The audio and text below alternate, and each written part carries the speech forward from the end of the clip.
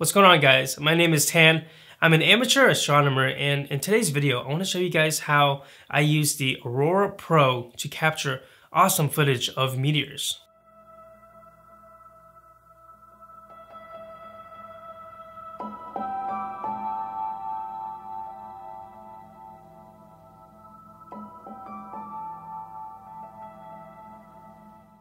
This camera has been my go-to for the last year and a half, and it's made stargazing so much more enjoyable.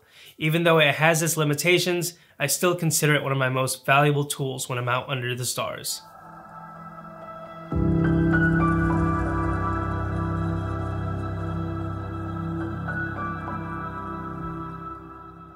Buckle up because we're going to do a pretty deep dive into this camera.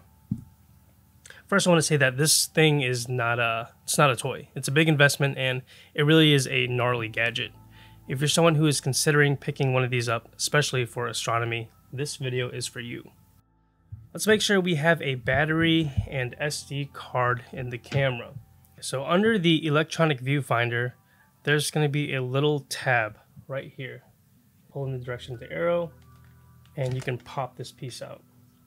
We're going to take one of the batteries, and it's just gonna go right in here. You'll hear it click. We're gonna take our micro SD card and insert it right in this little tab here. And then you'll also hear that click as well. And then put it back in. There we go. Over here we have the mode dial. The dial turns the camera on and off, as well as to set the camera mode.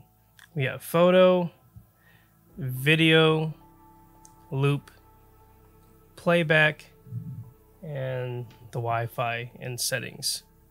On the top of the camera here, we have the record or take a photo button. Above it, we have some directional buttons for navigating and accessing advanced settings like zooming in or adjusting the exposure. We have a manual focusing ring here at the end. And then right below it, we have this scene ring. You can toggle between day, twilight, and night. Down here we have the charging port. You can just pull out on this tab here, and then there's your standard micro USB. On the bottom of the camera we have a standard 1/4 inch thread and a diopter adjustment button on the side of the electronic viewfinder. So we're going to turn the dial to video mode since our main focus is to capture real-time footage of shooting stars. So we're going to go over 2 clicks to the right. The screen will turn on whenever it senses you, so when you bring this up to your face, it'll turn on in here. Alright, so let's go through some of these icons here on the display. This is what you're going to see whenever you look through the eyepiece. Here it shows you that we are in video recording mode. This number here is how much recording time we have left. In this case, I can record up to about a little under 14 hours.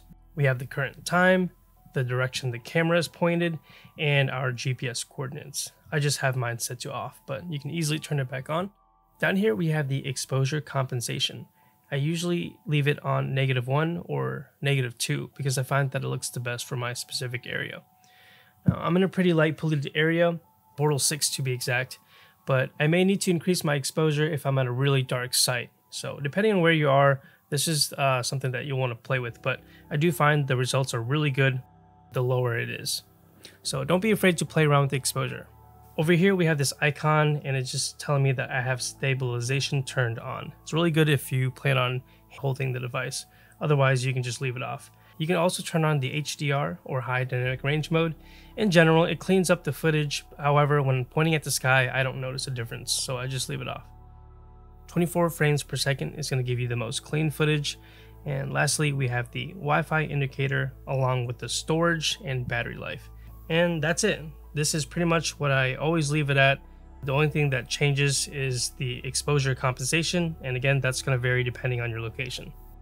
Alright, so now that we are familiar with the interface and we have our settings dialed in, we just want to make sure that we're in focus. So when we're out on the field, we're going to look for a bright star in the sky, and we're going to focus until the star becomes as small as possible. For most of you guys, that's going to be as simple as adjusting the focusing ring to infinity, and it'll actually stop. You won't be able to turn any further.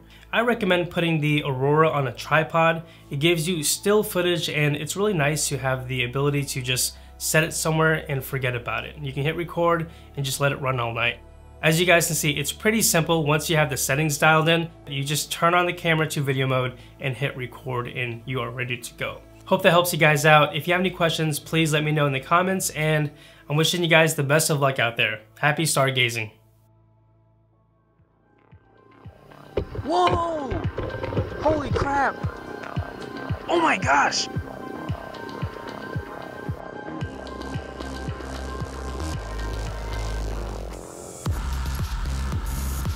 Alright, it's in the field of view. We're just gonna go right in.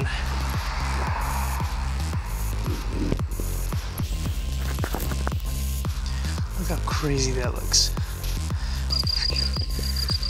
Here, I'm getting some footage of you with the Milky Way right behind you. That's so cool.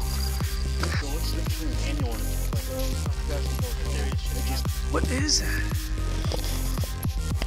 That's the second time I did that. Ghosts of Jupiter. Whoa, that's pretty gnarly. So that's a planetary nebula?